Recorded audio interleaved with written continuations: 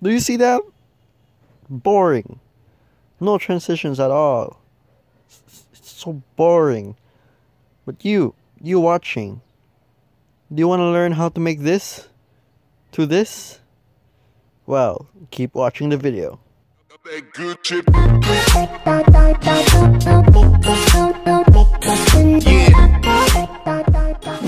What's going on, guys? Dividing here, and today we're back with another video. Now today I'm going to be showing you how you can get motion blur transitions in Kinemaster. Well, Kinemaster has been blowing up with transitions these days, and why not showcase one of them? Well, you just saw my intro. I hope you liked it, because it was really thought of very hard. That's like the best thing I can think of, so I'm sorry. I'm not that creative. But, so, yeah. Motion blur transitions, acceleration, and stuff. We're gonna tackle that today. So before we start with the video, don't forget to leave a like, and if you're new to the channel, subscribe. So if you noticed, I actually use the transition during my intro, like when my intro kicks in and when the video kicks in before the intro. No, after the intro. Basically, I keep using these transitions. No, even the smallest things. Okay, you know what? Let's just start the video. I'm just gonna I'm just gonna shush. Alright, so first thing you're gonna do is, of course, get the footage that you want to be able to put a transition.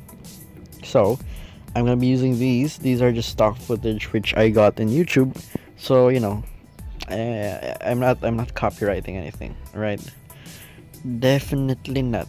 Okay, so as you can see, I'm editing the video I'm supposed to upload right now. So yes, you're seeing me edit while editing the thing we're editing, because it's cool, you know. Alright, so what you're gonna do is, of course, head to the transitions bar and look for the acceleration. Now if you don't have it, well, here's the thing. You press get more, you head here to the triangle things, and then you're gonna be showed the Kinemaster transition store. So once you're here, you're gonna find the acceleration, which I think it's somewhere here. Wait, let me just check. Right there. So over here, just press it and install it. Mine's already installed. Next thing you're gonna do is press it. Then you have, of course, a left and right one. You have a left, the one I use in my transitions, and also these ones. And you have a up and a down and an in and an out. So these transitions are so useful when you're into vlogs and stuff, because it will really make a difference with your video, and of course it can also be used in any video editing.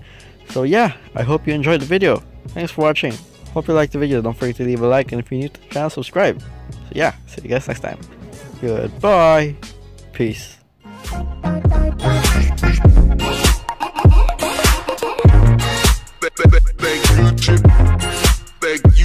You spit, and music, you spit.